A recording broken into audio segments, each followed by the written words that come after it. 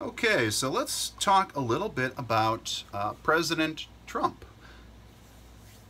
Trump gives people nicknames. May people be affirmatively Trump positive or decidedly Trump negative, they use those nicknames. Love him or hate him, they use his framing. They promote his product. So, I'm not a persuasion expert, certainly seek subject matter experts on persuasion, but part of Trump's appeal is that he understands branding. He understands branding. In fact, he may understand it better than almost anybody else in the world. It's kind of his bread and butter, the thing he's known for and has been known for 40 or 50 years. Even his name, Trump, it's not their original name. Ask John Oliver. Ask John Oliver. Drumpf. It was originally Drumpf, but they rebranded to Trump because, well, Trump trumps Drumpf, right? It has this implication. He's the one to trump. He's the one to come out on top. Sort of sets him up for success in a way. A very subtle way.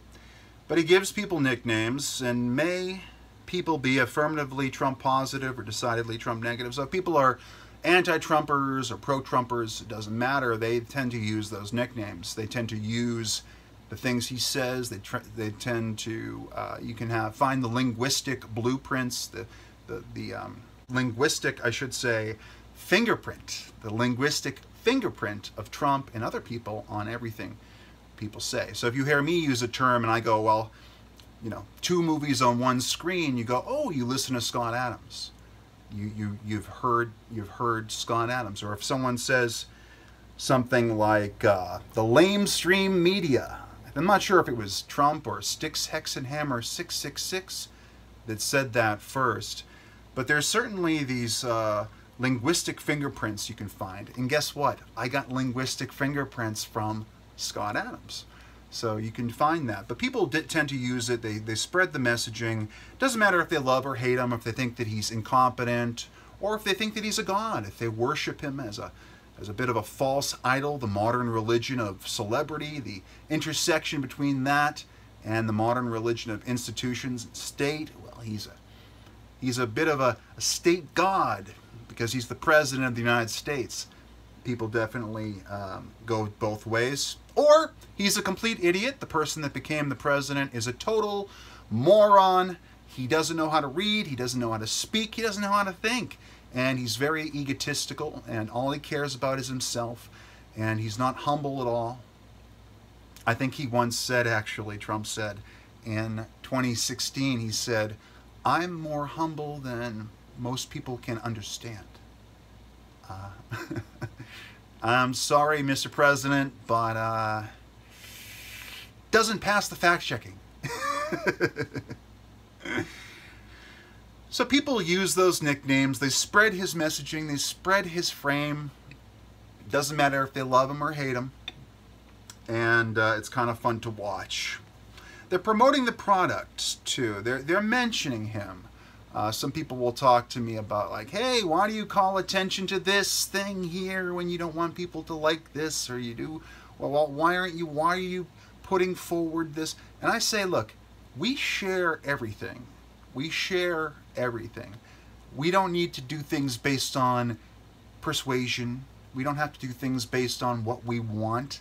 Sometimes it's just funny to share something and to take in and to listen and to present different things from all sides of every political angle. You know, I call it the political sphere.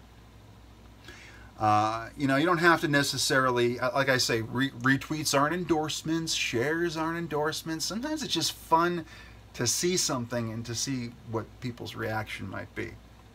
But people do promote things that they may not necessarily like. I remember actually, speaking of a coworker at the office, I actually remember when somebody was saying to me, you know, I don't like Kim Kardashian. I'm so sick and tired of hearing about the Kardashians and Kanye West and all this stuff. I'm sick of hearing about it.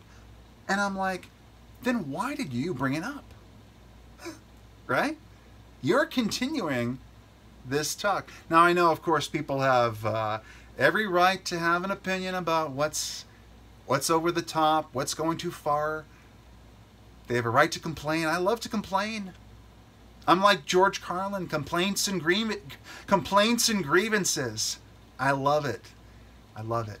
So I do support that, of course. But when somebody is complaining that you're talking about somebody too much and they're talking about that person, they brought them up in order to complain about them.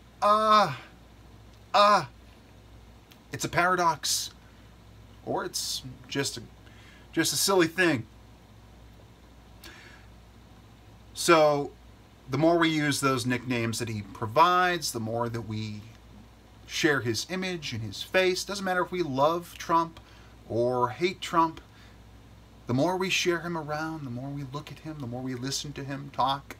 May it be whatever subject. That's the thing about this Cunningham's law effect.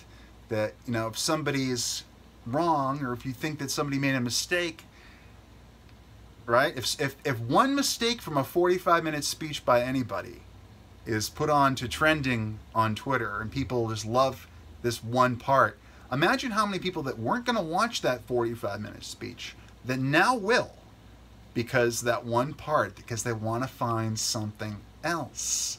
They want to find something else for to make fun of, to get dopamine, to get serotonin, hopefully not cortisol. And of course, oxytocin from sharing it and enjoying the smiles and the replies of the reply guys and the reply gals of other people.